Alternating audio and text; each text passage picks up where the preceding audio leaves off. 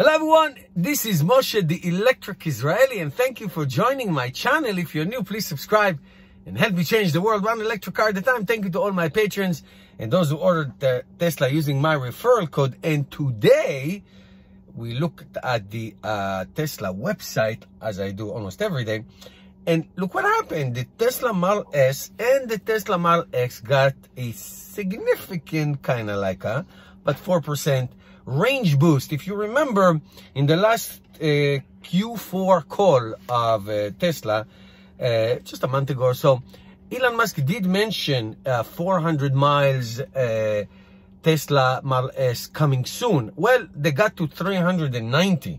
So now we have a long range plus 390 miles Tesla Model S for $79,990 and a performance of 348 miles for $99,990. Now the Model S will get a 19-inch tempest wheels as a standard. Now as for the Model X, and that is just jaw-dropping, there's going to be a long range plus of 351 rated range miles for $84,990 and a performance for 305 for $104,990. Now that is by itself astounding to come as far as Tesla came from 2012 in 8 short years.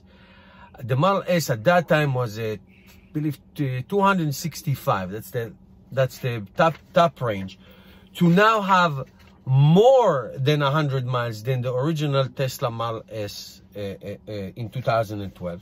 Beside the technology and the look and everything else, and the autonomous and everything else that's inside, but just pure range, 390 miles for a big Kahuna heavy car and 351 miles for a huge SUV with the wing doors and the whole thing.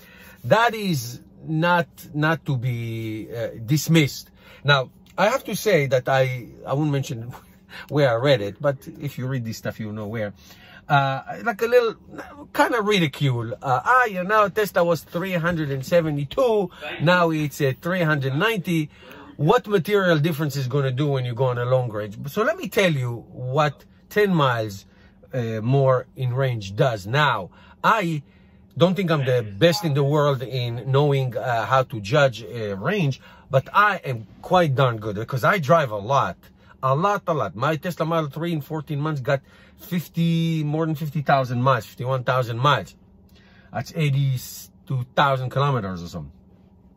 So I drive a lot. I drive tremendous amount and supercharge a lot and all that stuff. So I tell you that this 10, 20, 30 miles extra, it's not necessarily going to get you from supercharger A to supercharger B. It's going to get you comfortably from supercharger A to supercharger B, especially in the winter. Let me tell you what I mean. It's all about having a real-world experience, okay? I can drive on the right lane 50 miles an hour and get on my Model 3 400 miles. It's not a big deal. I can do that. Or 40 miles an hour, I can do that too. But that's not the point. When you drive on a family trip, and it's 2 of us, let's say 4 people in the car, with all your luggage, with everything that you need, and I carry a spare tire as well, every mile counts. Every mile is the difference between 70 miles or 75 miles an hour on the highway with your heat or air conditioning on versus 60 miles an hour with no heat or air conditioning on the highway. That's why every 10 miles make a tremendous difference. Now, besides the tremendous technological achievement of the powertrain, of the battery chemistry, of the efficiency, of everything that Tesla does, I cannot explain to you how they do it, and I don't really care. But the bottom line is the number that shows on the screen. And when you see the highest number, that's what you want. Now, battery degrade. My battery already degraded about 6% or so, 5%. And as you own the car for a long time, that's what happens. So the bigger the battery, the better. And every 10 miles count. Every 10 miles count, I can tell you that. Those of you who drive long distances know exactly what I mean, that these miles count. These miles make a difference in your ride comfort, in your range anxiety that gets eliminated, and the ability to go more distance on one charge. More distance on one charge. That's the bottom line. So a 370 miles Tesla Model S, in real world, you can go about 270, 280 miles a distance comfortably, driving fast with all the people inside, luggage and all that. 390 will get you about 300 miles or so in real world range, and you can stop much less. If you are a long distance driver or not, let me know how your experience. If you have any questions, thank you for watching, guys. See you tomorrow.